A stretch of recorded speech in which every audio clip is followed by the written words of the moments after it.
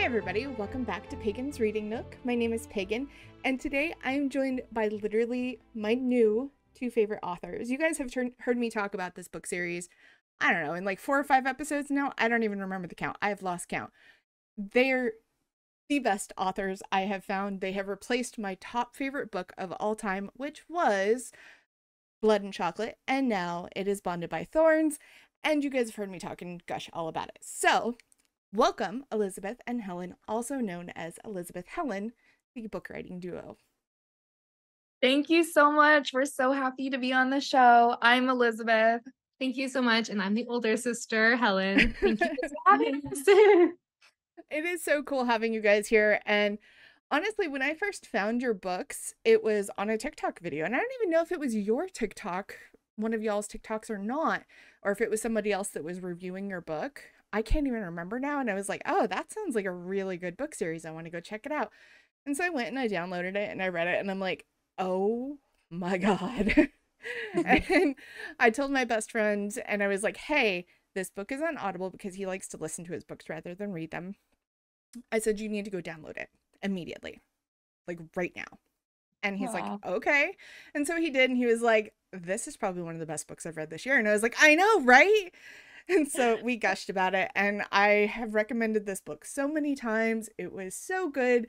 I've read the first one twice, because I reread it right before the second one came out, and because I wanted to have it all fresh in my brain. And I forgot about the emotional torture at the end that I was like, oh God, why did you do this to me? And when book 2 came out, I immediately opened it, and I was like, oh, this is going to be a lot of emotional torture. Okay, I'm prepared, I think. But it's so good. Oh, so good. I loved it. So we'll just jump right in. What inspired you guys to write this series? Well, firstly, thank you so much for all that. We're so glad that you enjoyed the series, and that's exactly what we want to do, is torture people, but in the best way possible. So I'm glad to hear we accomplished that with you there. Thank you so much. It means we did our job. What inspired the series is we knew that we wanted to write a Why Choose Reverse Harem book.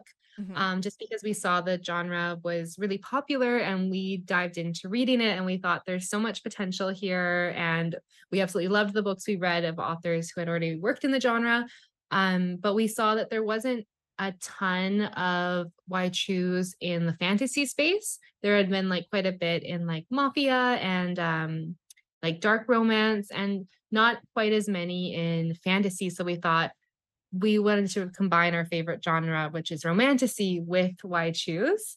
And then I think you came up with the fairy tale retelling part. Yeah, we were throwing a whole bunch of ideas around of what we thought would work really well for a romantasy Why Choose. And I just I think randomly popped into my head because we're like huge Disney adults. We love anything Disney, you know, and I think, you know, many of us can who I think now love these sort of dark romance books can say that Beauty and the Beast was a formative experience for us. And I just thought, well, like, it had all these things that we love, a woman coming into a new place that she is not sure of, you know, she's finding herself, and we have an enchanted castle, but instead of one beast, we have 4. And then we thought this also led so well into like playing with the idea of fae and you know, that aspect. So we really were just like, let's combine all the things we love into one book and give it a shot. Yeah, it was such a fun book to write and so easy to come out of us. Like it involved really all of our favorite things. It absolutely shows how easy it was for you guys to write this, because the story's flawless. I will 100%. I might be biased because it's my favorite, but I don't care. It really is a flawless story. And then when you merge it into book 2 just flows so naturally. Like there was no, it's literally like the book just continued from book 1. There was no like transitional kind of hiccup or anything like that. It was just flawlessly perfect. Your villains were so easy to hate, except for there's one that I'm kind of like in this love-hate relationship with, and that's Caspian. And I'm like, I don't know if I love you or hate you or both. I don't know. I'm sitting on the fence with Caspian. He's one of those ones where I'm like, I don't know what to do with you yet. I don't know if I like you. I think I like you, but I don't know. That's the correct response, I believe. Yeah, some people are like, oh, I love him so much. And I'm like, did you see what he did in some of these things? Yeah, it's like, I don't know. But at the same time, I have to say that probably my favorite prince, even though it's very hard to choose because I do love them all, but I think my favorite is Dayton. And I swear to God, I will be so angry with you both if you hurt Dayton. Oh, I don't like the sound of that. Oh no. Well, book 3 is coming. Oh, is book 3 Dayton's? That was like one of my later questions. Book 3 isn't technically Dayton's, but he actually played a very more prominent role than we initially thought in the book. So yeah, I mean, all the princes are in it, but he has a very interesting storyline in book 3 is all I'll say. Okay, yeah. Okay. That's fair, but don't hurt Dayton. He's awesome. He's softer inside than he likes to put out with like his muscles. Oh yeah, it shows. Yeah, it shows. It shows that, especially with his relationship with Farron, and I hope I'm pronouncing Farron's name correctly. But, yeah, you got it. Yeah, their relationship, you see that kind of softer side with him, which is just so great. And it's like, and of course, you know, I'm sure you guys have beautiful imagery that kind of comes with all of the characters, but he will forever be Finnick in my brain. That's how he looks. He looks exactly like Finnick from the Hunger Games. Totally. Yeah, it's funny actually, because that wasn't our initial thought. And then someone, I think, tagged us in a TikTok of Finnick and was like, it's Dayton. And we're like, oh my gosh, it is Dayton. That is him. So yeah, the fan casting is so fun. The fan casting is definitely fun, and I love Ez as well. I would love to see more of Ez kind of come out of the woodwork, and I know there's a lot of him that comes out of the woodwork in book 2, but I really want to just he's so, they're all perfect. Oh my God, like how did you guys create such beautiful, perfect characters? All of them, even Kel, who in the beginning of book 2, I wanted to throw my Kindle across the room because I was so mad at him. And I'm like, what is wrong with you? Get your head out of your ass. Oh, I'll elicit that response a lot. Yeah. Especially as I'm writing him, I'm like, why are you like this? But that's just how he comes across on the page. And he's perfect in his own way, though. He's doing his best. That's what we say, and he's got a long way to go for sure. He does. Yeah. So, kind of segueing into me talking about my favorite princes, do you guys have a favorite? And I know they're all your book babies, and that's fine. But do you have a favorite that you're just like, I don't want to call him my favorite, but he really is? It's so hard because I love them all. And I think that's why like they're so special, is because like we chose like 4 princes, 4, maybe 5 princes of like our ideal sort of men with such distinct personalities. And I think their flaws also make them very like relatable. And so they're not just perfect. But if I had to choose a favorite, I will, I would have to say Caspian. And I just think there's a lot more below the surface that people might not see yet. So I'm a little bit biased on that, but I'm always going for usually the dark villain character. That's fair. So that's fair. It started with, like Anakin in Revenge of the Sith, and I haven't been like that, so who is your favorite?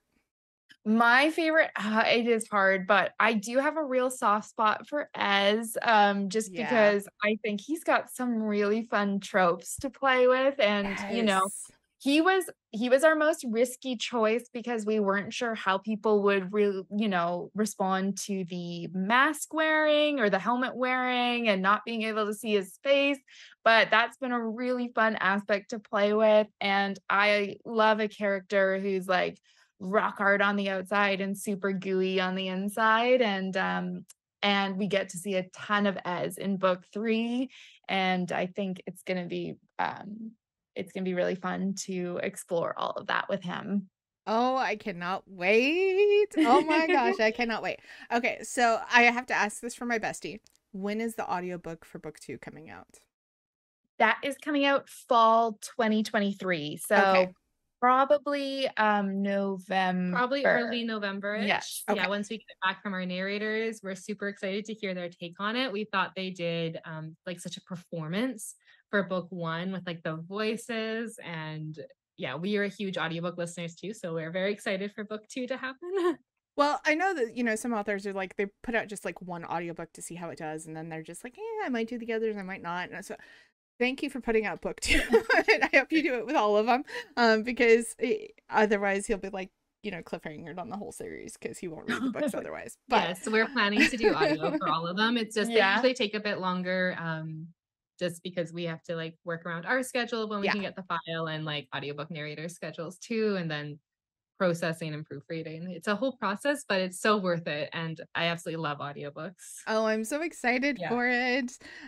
So yeah, if you guys who are listening to the show, if you're an audiobook listener, sorry, the words try to all come out at once there for a second.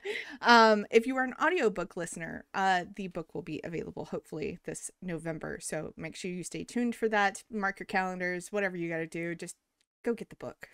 Just go buy the book, all the books, every copy of it, which is funny because I'm somebody that will buy a book on Kindle, which I've pre-ordered. What is it? Forged by Malice, the third book 3. I've already pre-ordered that one. And I've bought hard copies of the first 2 books because I had to have them. I have to have the whole series on my shelf now because they are favorites.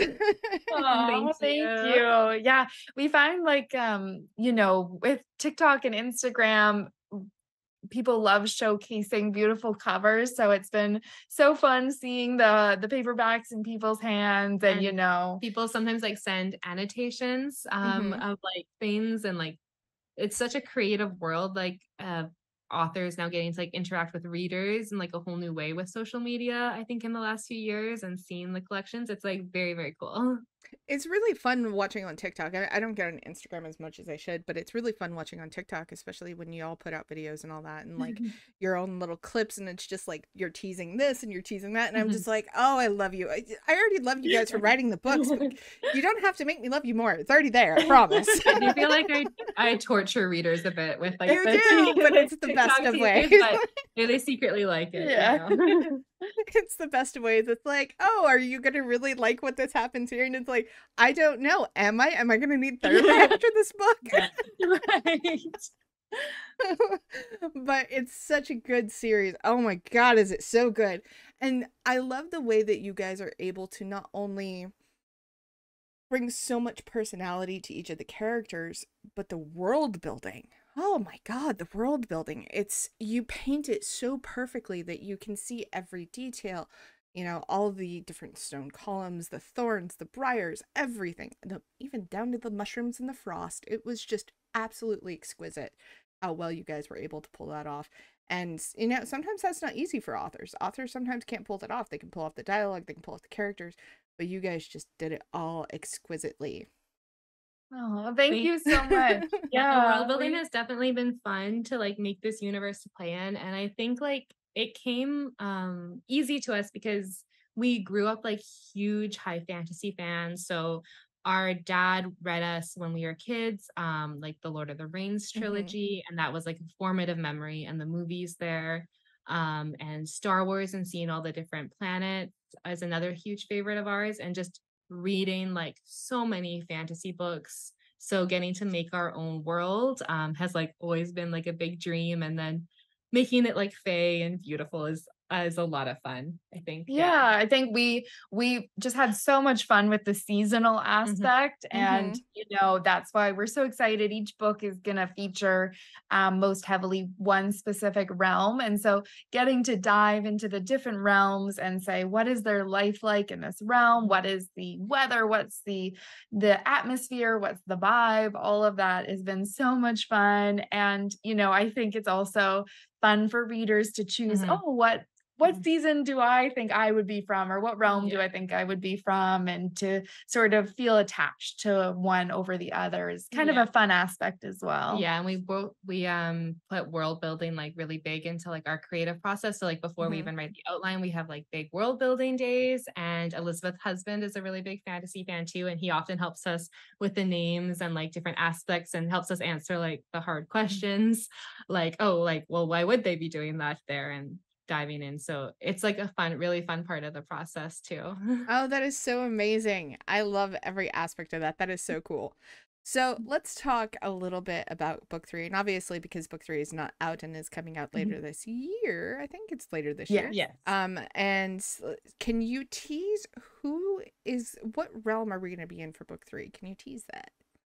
Yes, we are going to the spring realm to see We're gonna be in Ezra's realm. Oh my god! Yes. Sorry, Yes. I'm being a fangirl in everybody's ears. Oh my god, I'm so excited. So if book 2 is Farron's book, book 3 is Ezrin's book, and what we're really excited to explore, talking about the world building in the spring realm, is like the duality of like the delicateness of like flowers and nature with kind of the hardness of the spring realm people, as you see, like Ez is in full armor. We've kind of teased like they forge a lot of weapons and steel and armor there. So it's kind of a very cool world that we've been playing in for the last couple of weeks as we've been writing the first draft. Oh, I'm so excited for you guys, and I'm so excited for the book. Obviously, Ez holds a special place. They all do. I mean, honestly, like this one, it's like I'm seeing more of Dayton. So it's like in book 2, I was more in love with Dayton, and obviously I love them all. But Ez just has that special little glimmer that I'm like, I need to know more about you. I mean, he's mysterious. He to me is Mando, and Mando has the same kind of connection to me, which is so great, and I love that. And I have like imagery of all of the my own fan casting. So he's Mando. Finnick is Dayton. Daniel Jackson from Stargate is Farron. Ooh, never seen Stargate. I'll have to look him up. Look up SG1. Daniel Jackson. They mesh perfectly in my eyes. Okay. Great show. Also, like if you heard like it's amazing. It's aged a little, but not bad. But it's really, really good. I think you guys will really enjoy it. And obviously, it's kind of like Star Wars, where you get to see all the different worlds. And you get to see the different interactions, and there's like deity work in there. It's really good. Watch the show, you'll like it. Okay.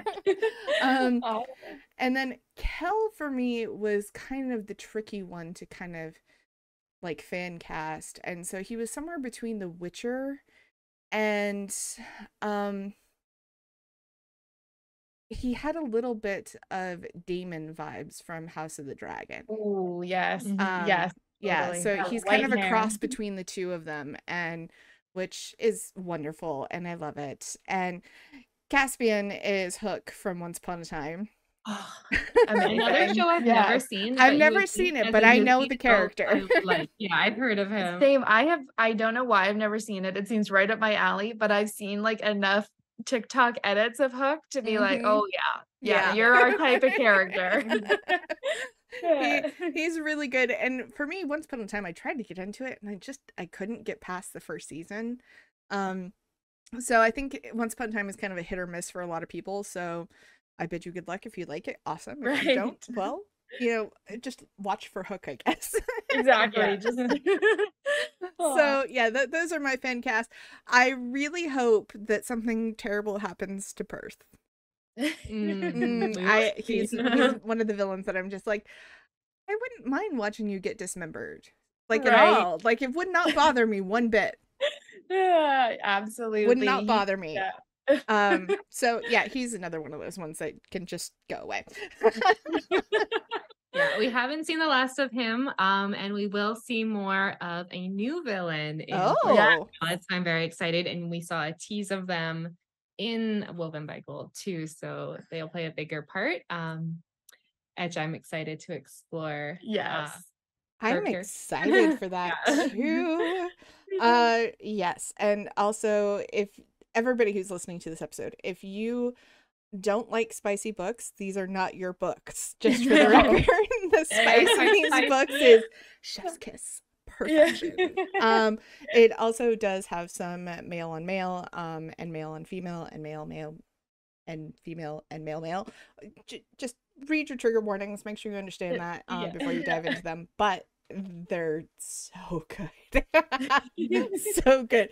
My husband also reads fantasy romance, and he reads all the romance books with me because he realizes that they're a hidden gem. His first introduction to the world of book talk books was Priest by Sierra Simone. Oh, I haven't read that one, but I see it all over. My gosh, Yeah. you need to read it. Yeah. I've heard it's amazing and incredibly spicy. It's like 95% smut. Oh my God. Love In that. the best of ways, though. It does have a plot, like it's there, the plot's there, but the smut is top tier. My favorite scene, and I'm not going to spoil this for anybody, but when you get to the holy oil scene, you'll know what I'm talking about. Okay. Yeah. It's on my TBR for sure. Yeah. So good. So good. Just exquisite book, but very steamy. But yeah, y'all did the spice perfectly in your books as well. Just the cheese and like the angstiness and the wantingness. Oh, it's just exquisite. Oh, I love it. Like slow burn. Yes. With spice. Spicy slow burn. I think my favorite slow burn scene from book 2 was the forest where they're all having to help unlace and lace up her corset. Yes. Oh yes. That was kind of fun. The first we really see of all four of them with kinda the together. Rosalina. Yeah. Yes. So that was it was so fun. good. I was just like, oh, all four. We're doing all four. Yes. Just a little taste of Things to come. yes. Oh, so good. Yeah. So now kind of jumping into personal lives a little bit. I saw on your biographies that you guys play D&D. So Yes, as an we do. avid D&D plan, I am gonna ask, what's your favorite class to play and what's your favorite system to play in? Well, we've been playing the same campaign for the last 6 years, which Oh my gosh, that's a long I know, running it sounds campaign. It sounds crazy. We play, we're the players, and then my husband is our dungeon master. So it's just the three of us. yeah. So we don't like have to worry about people not showing up or like scheduling dates too much. Yes, so we're always down to play. And so we've been playing like this same epic storyline for all those years. So my character is a druid. She's an elf druid. And we play in Faerun, but my husband sort of homebrews it as well. So it's sort of a mishmash of 5e homebrew, all of that. So yeah, we have so much fun. Yeah, my character is a half elf ranger, and yeah, he's a lot of fun to play. When I originally created him way back in the day, I wanted someone who was like half Aragorn, half Legolas, and that's perfect. Yeah. And I had always I'd played a lot of campaigns before, and I'd always been like an elven princess. So I'm like, maybe I'll try playing like a boy character for fun. And now I've been with the same character for 6 years, but it's a lot of fun, and we're pretty high level now, so the spells you can do are pretty epic. And yeah, it's so great to just if we joke, because when we were kids we would always play Barbie dolls, and we'd have really epic adventures with the Barbie dolls. We say D&D is adult Barbies or adult make-believe. It's just so much fun with fantasy and all that. It is so much fun to play, and I've gotten to play in many different game worlds, I guess you could say. And I think probably the longest game that we ever did was a Star Wars game. It was in the Star Wars D20 system. Oh my gosh, amazing. My husband and I, both our characters ended up falling in love with each other, and then he didn't tell me that he was going to kill off his character. No. And I literally ugly cried in the middle of our game because he killed off his character. I didn't talk to my husband for 2 days. I was so fair enough. Yeah, that's devastating. I think the emotions I feel in game are so real. I totally relate. When our DM ends us on a cliffhanger, and I'm like, "What? We can't play for 2 weeks?" And you're just dangling my favorite NPC above this monster.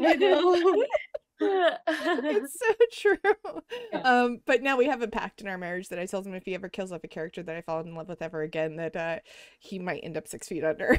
So Yeah. Fair enough, for sure. and it was funny, in one of the other Star Wars games that he was running, he created a character that was supposed to be my bodyguard, and of course he creates a stupid character that I'm gonna fall madly in love with.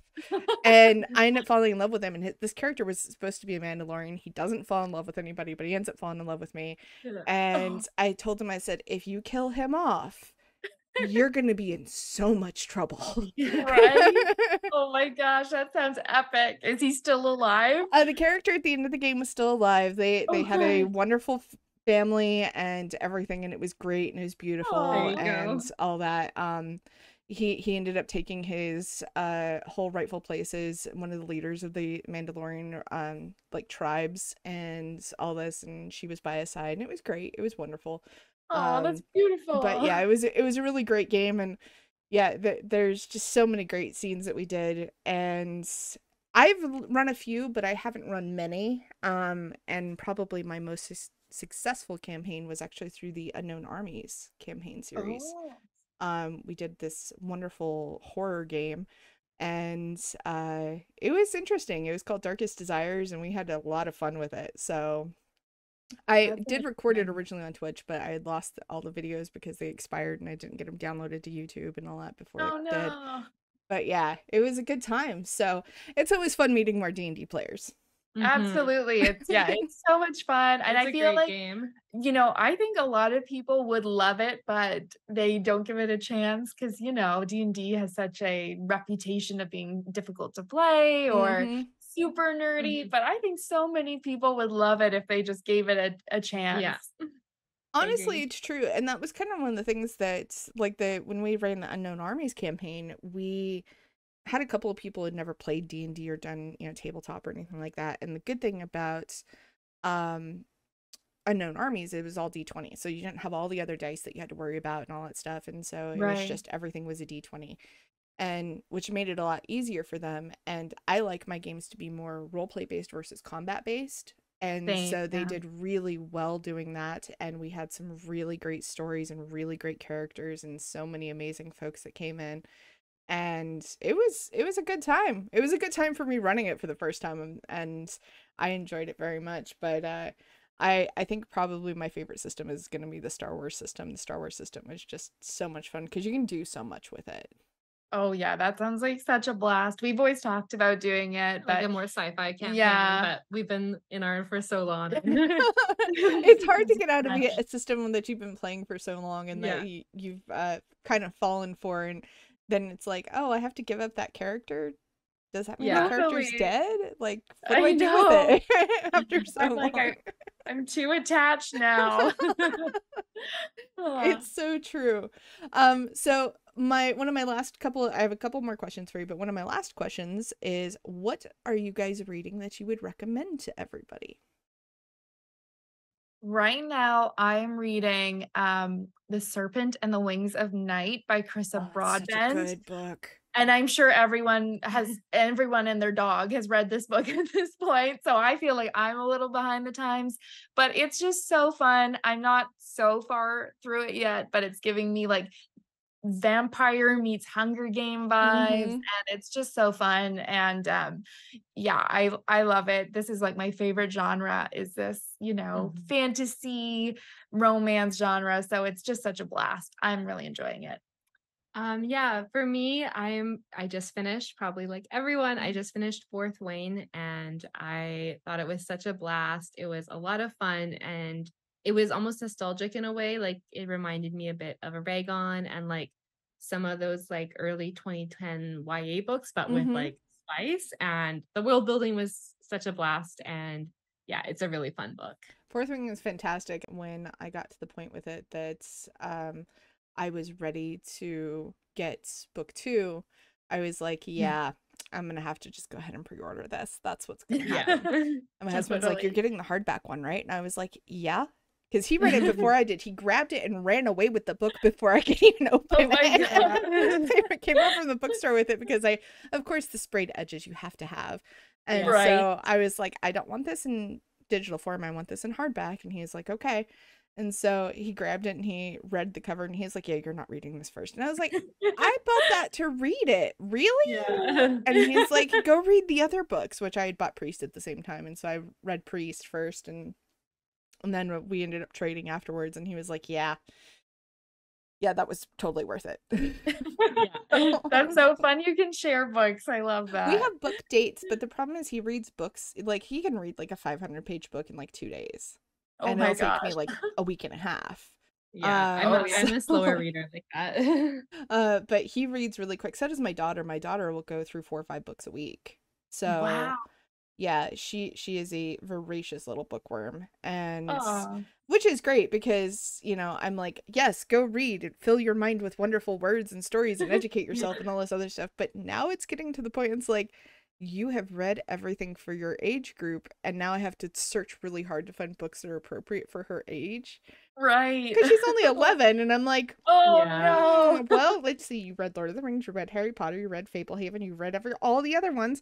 And she's like, yeah, I read all of Rick Riordan's. And I was like, yes, you have multiple times. Oh my gosh. I was gonna say Percy Jackson will keep her busy for at least a week or so, but She's read Oh, no. Percy Jackson, like all the Percy Jackson and Olympian books. She's read them probably 4 times. The Oh my Magnus Chase gosh. ones, I want to say she's read the series 6 times. Wow. Oh, Has she read, like, I think it's Shannon Mayer? What are those called? Like Secrets of the Lost City. I think she read those, yeah. Shannon Messenger.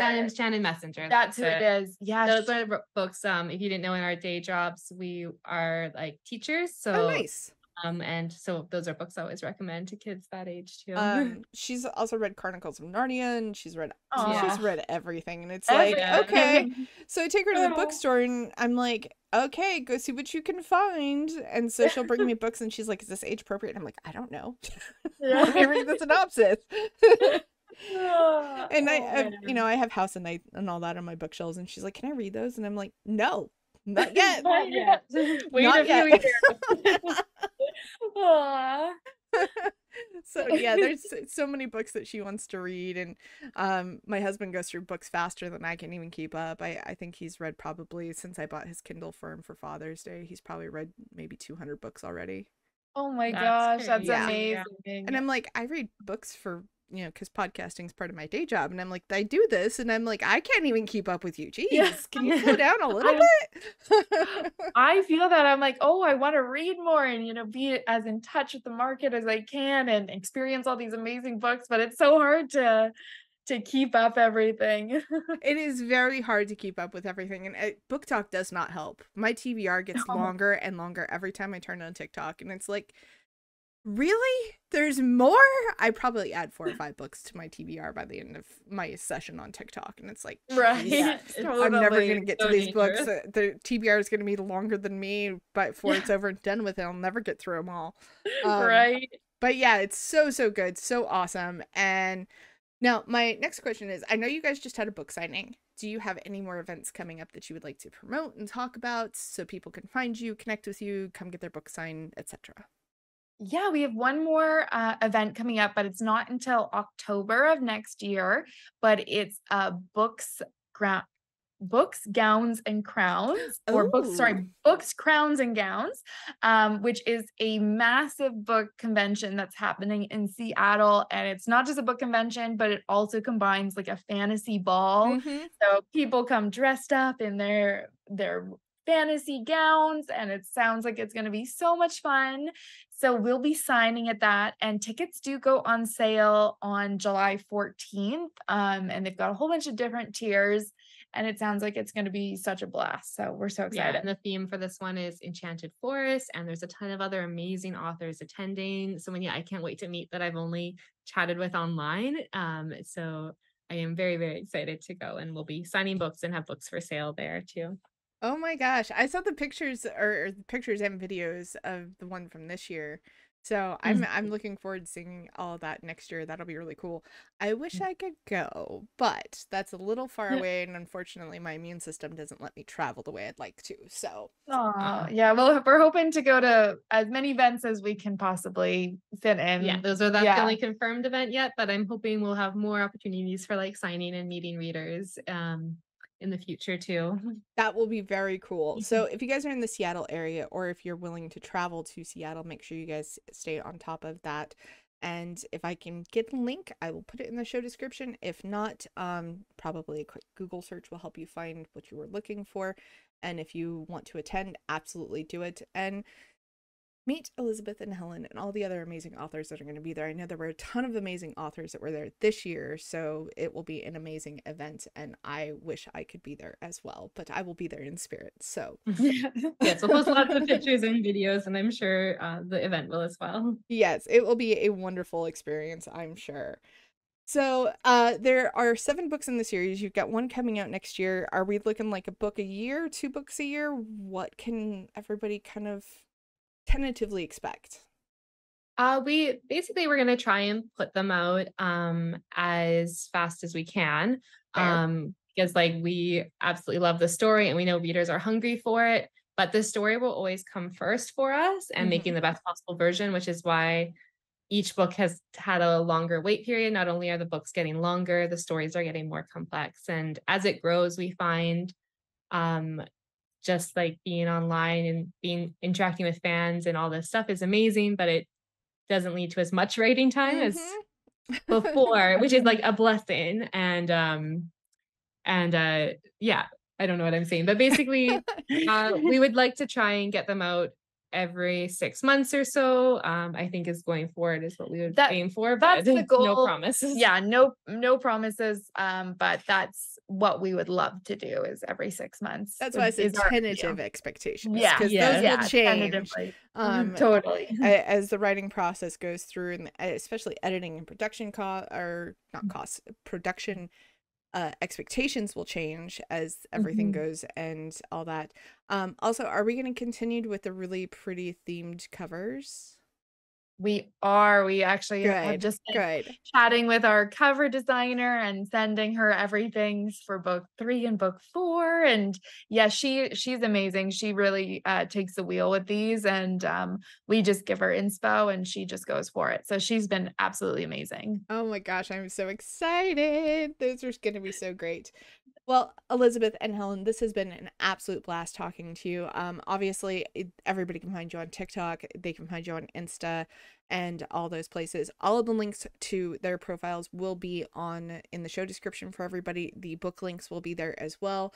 Go buy the book. This is the shameless plug that you all hear me talk about in every one of my episodes, whether it's this show or Pagan's Witchy Corner. You hear me talk about the shameless plug. And you have heard me talk about the shameless plug for these books way too much, so I'm going to keep this one short. Go buy them. You won't regret it. Please. They are awesome. I can't recommend them enough. For me to say that they are my favorite books of all time is the highest praise I could possibly ever give to a series, because the book that was up there before was there for 20 years. Wow. So for it to get kicked out of the number 1 spot, actually it's been kicked down to like number 5 now, but yeah, for me to say that is the highest praise I can possibly give to a book series. So go buy the books, everybody. Oh, thank you so much for reading and thank you so much and like it was just so much fun chatting with you today. We're so happy to be on this podcast. It was an absolute pleasure. I hope you guys will come back as soon as book 3 comes out, or as soon as you are available, because I know you guys are going to be like swamped with production and media stuff and all that good stuff. But as soon as you are available when book 3 comes out, I hope you come back so we can talk about it. Yeah, absolutely. It's so much fun. Thank you for chatting about our book. It's our favorite thing to do. Well, it has been wonderful. So everybody, go buy the books. Check out Elizabeth and Helen all over social media.